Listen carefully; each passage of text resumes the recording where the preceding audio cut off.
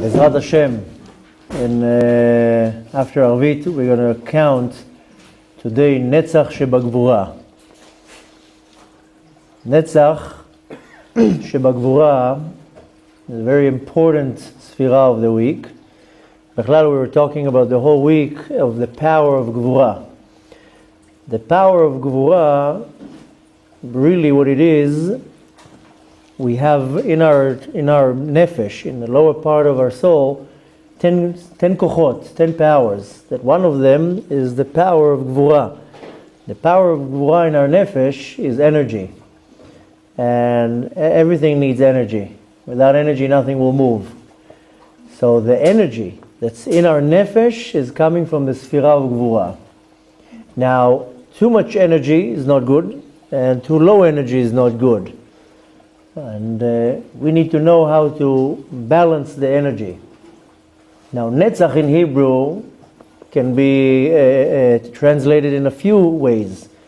One of them, lenatzeach, to win, means to conquer, or to overcome, to win.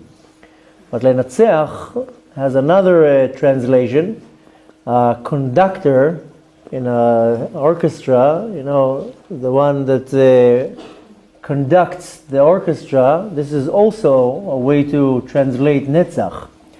Netzach can be explained as lenatzeach. Lenatzeach means to either to win and to conquer, to overcome, or to conduct in a way like a conductor does, overseeing the entire orchestra and knowing how to maneuver it in such a way, in a very harmonious way, that the sounds come perfectly even. So I need to know, of course it sounds much better in Hebrew when you say it. I'll say it first in Hebrew, then we'll translate. I need to know, tzich ladat ech lenatzeach et matzavei energia. This is how the script is describing it. You have to know how to conduct the different levels of energy in your life. Sometimes you have high energies and sometimes you have low energies. Sometimes you need the low energy and sometimes you need the high energy. Start mixing them around, it causes problems. So during this week, we started by first seeing the chesed in the gvura, the kindness and the love in severity. Then we moved to what we said yesterday, is to gather courage and to be brave and to know how to use the gvura. Now I need a balance. Like we mentioned many times, and specifically in the teachings of Kabbalah, it's all about having the right balance. If you don't have balance, then you're imbalanced, and then that's not a good thing. The balance here is that I need to know how to control the energy, and this is the sphira of Netzach. The Gvura is the actual energy, but Netzach is how I control the energy. And to know how to control your energy, it's very important, because the soul has unbelievable powers. If we would really know the power of our soul, and we would use just 1% of it, we would be 100 times more than what we are now. We just don't realize how powerful the soul is. And not only that, even if I do have some type of an idea how powerful the soul is, I don't know how to use it. But nevertheless, if I use my soul, so to say, in full power, it has unbelievable powers that too much of it in the wrong direction can cause damage that we can't even imagine. This is what's called in the Kabbalistic term shvirat hakelim, breaking of the vessels.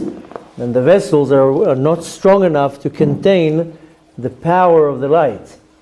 Now physically how it refers to our life, that shvirat hakelim, the kli that we're referring to here right now is my body. And too much energy directed to the wrong way can cause the kli, the vessel of the body, to break.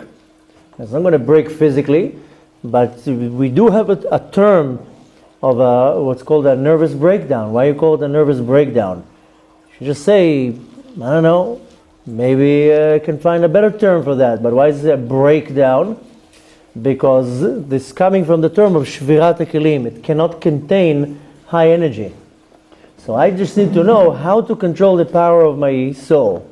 The point is that sometimes the energy of the soul can be very, very powerful, and it will be very good for me. Sometimes it can be very bad. Sometimes very low energy can be good for me, and on the other side can be very bad. I just need to know how to balance the energy. Now, practically saying, we're like applying things, what we're learning, is I need to recognize when I'm overpowering myself with too much energy. And on the other hand, when I'm giving too less energy.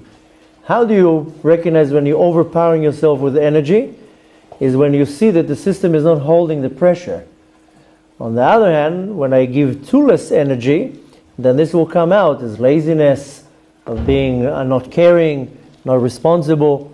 I need to be aware of how the energy is being conducted. Needless to say that that's what we were saying the last couple days, that in any part of these practical things that we're talking about, you can only do it if you, first of all, bring yourself to a place of humility. You can't do any type of tikkun or any type of rectification if there's too much pride there, too much arrogance. It's not going to work. A person has to first bring himself to a point of a lower point. Lower point means that of humility, of humbleness, and then I can start applying that. But practically saying, I need to monitor my behavior. If I see right now that I'm getting a beep on my WhatsApp group and there's a notification, Mincha in 45 minutes, and I get excited, this is very good. It's very good energy going there. High energy directed to the right place. But if it's like, they'll get a minyan. I'll catch up. I'll come after. They're probably going to start late. You know, I'll just, today I'll daven at home, or I'll go to the shul here around the house. Then right away a red light has to be like, wait a minute, why are you being lazy here? Why aren't you jumping out of your chair and coming to be the first one in shul so you can read some Tehillim, maybe Tikkun HaKlali, maybe read Korbanot with a peace of mind, quietly say it out loud. So one wants to be very aware of how the energy is being directed. And I want to have control over the energy.